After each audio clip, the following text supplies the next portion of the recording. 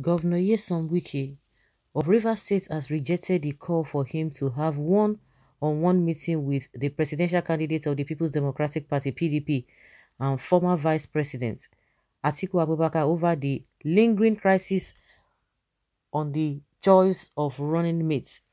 The PDP has been immersed in deep crisis since Atiku picked Governor Ifeanyi Okowa of Delta State as running mate for the 2023 general elections.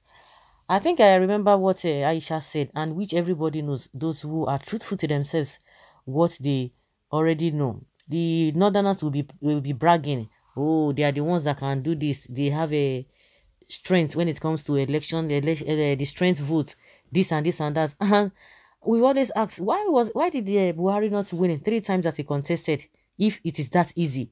So if it is that easy that you believe your people will not vote for other people, just like Kwankwanso has been spewing bitterness left, right, and center, himself and that old man, very unfortunate, Boba Galadima, they believe that they know it all. I see no reason why they should be begging Wike, because to them, the South do not have a political strength to pull votes like that. They don't need it, unless maybe they want its money, because they believe that they know it all. Why are you begging? Why are you looking for him? Wike is not important. Why should you be running after him? Tika, tika, tika, tika. Just go and face your nuts and let them give you the vote. What was he thinking of before? You think you can have your ticket, can have it. Last election in 2019, you were given the opportunity. You couldn't win. They supported you. This time again, you came back again. And all of you gang up among yourselves. You think you are wise, you are smart. Well, if the reason why it seems as if these northern politicians are smart is because of the wickedness and the selfishness of the southern politicians. Because if they are not selfish, these guys cannot be playing you over and over again, and you begin to fall for all those nonsense. We talk about voting. The voting is all about underage voting, because they have already weaponized illiteracy and religion. It's just unfortunate, because from the statement of Kwankwanso, you understand better the way they have turned their people. So to believe in one side, they just fill them with some manner of things. Because I see no reason why somebody will be telling you lies over and over again, and the lies is not even, you are not benefiting from the lies. They are the ones benefiting from the lies, and you continue to listen to such elders. You say, oh, they are your people, you cooperate. What kind of nonsense cooperation and what kind of unity is that, to cooperate evil against other people? So it is the same politicians from the south that are giving them that upper hand. Because if you stand your ground, because your selfishness is what is still bringing this country to what it is, all of them, even both the Wike himself and the rest of them, because you are just concerned about yourself. It's not because of it. Even if what is his name, Wike is treating them or is feeling big, some people might want to term it that way. They are doing that because of themselves, not because of the masses.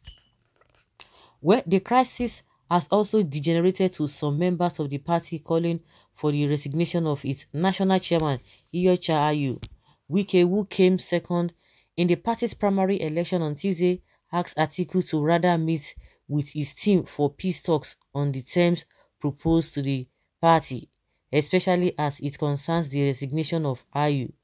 The Nation reports that the chairman of the PDP Board of Trustees, Senator Walid Jibrin, has suggested that Atiku should lead a reconciliation team to Wike. But Wike indicated that it would depend on the advisory of the strategy team. Also, BOT member of the party, Waziri Adamu, yesterday suggested that Wike should be appointed as Director General of the Atiku Abubakar campaign organization. Meanwhile, Wike, who has rejected the one-on-one meeting with Atiku, cited lack of faith in any personal agreement with Atiku. A source said, there is no likelihood of Wike having one-on-one private discussion with Atiku shortly after the primary. The governor had a side meeting with Atiku in Abuja and nothing was adhered to. He was shocked that Atiku has not told Nigerians what transpired between him and Wike after the primary and how he arrived at Governor Ifeanyi Okowa as a running mate. Since there was no full disclosure, Wike has directed that fresh talks with Atiku should be with his strategy team members, who will come up with an advisory for him. It was learned that the members of Wike's strategy team include governors Seyi Makinde of Oyo State, Governor Samuel Otom of Benue State, ex-governors Hassan Nakwambo of Gombe State, Ayodele Fayose, that one, of Ekiti State, and Donald Duke of Cross River State, among others. The source said that concerning what transpired between Atiku and Wike, you can also cross-check what I will tell you from the camp of the SVP following the euphoria of winning the primary. Atiku visited Wike to seek his support. He promised to make him a vice presidential candidate. Wike said he does not want the office, but that Atiku should consider as Governor Donald Duke. Atiku and his supporters prevailed on Wike to be his running mate. There was much pressure on Wike to agree to the offer. A 17-man committee was also set up by the leadership of the party, and 14 of the 17 members recommended Wike as Atiku's running mate. The party leadership later raised a kangaroo committee with Ayu as a member, which claimed that the party can only recommend 3 candidates to Atiku to pick, and it was obvious to Wike and his team that there was a predetermined candidate. You can see the lines of insincerity and lack of faith in talks. This explains why Wike shut his doors against Atiku. Now, because some people now will be thinking that, yeah, this man is trying to be arrogant. But if you cannot just keep simple agreements and you failed it first, second time, and the third time, you think the person will want to continue to listen to you. No, you cannot be trusted. I think that is what Wike is standing on as we speak. It's just unfortunate. Really, Wike will be the biggest fool ever if he listens to PDP. How do they want to pacify him with? How can they that can erase the humiliation the party gave to him? Will that erase that? Wike will be thinking in his mind and head now. He treated his people badly by massacring the people of Obigbo and denying his Igbo-ness because of the promise of becoming the vice his master gave to him. Teach PDP a lesson in the language they will understand for losing the so much love we have for you before now.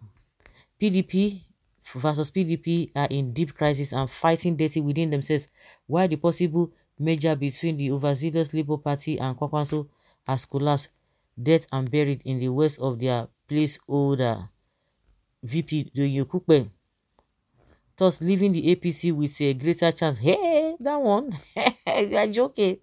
You are a joker. This was a...